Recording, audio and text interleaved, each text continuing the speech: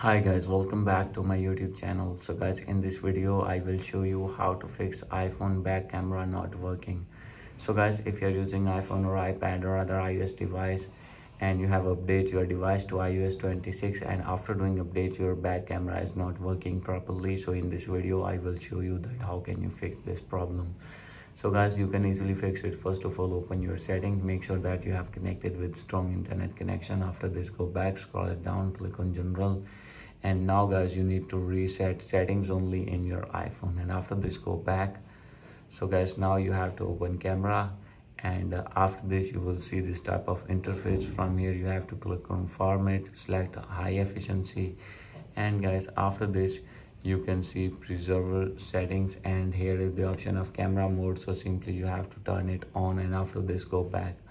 So guys, after this you need to open your camera and check that your problem will be fixed. If still not fixed your problem, no need to worry, you have to open your Apple Sports, select your gadget, scroll it down, click on more, and from here you need to open camera, and after this you need to wait. From here scroll it down, click on call, and you need to call at these numbers and you have to tell your problem and they will respond to you and they will fix your problem. So guys, these are the possible ways to fix your problem. And after doing all these settings, if still not fix your problem, then you need to downgrade your iPhone from 26 to 18. So guys, how can you downgrade? Easily you can downgrade. So simply you have to install 3U tool in your laptop, and you need to connect your iPhone with your laptop, and after connecting it you can easily downgrade your iPhone with the help of 3U tool with your laptop. So guys, hope you like this video. If you like this video, please do subscribe my channel. Thank you.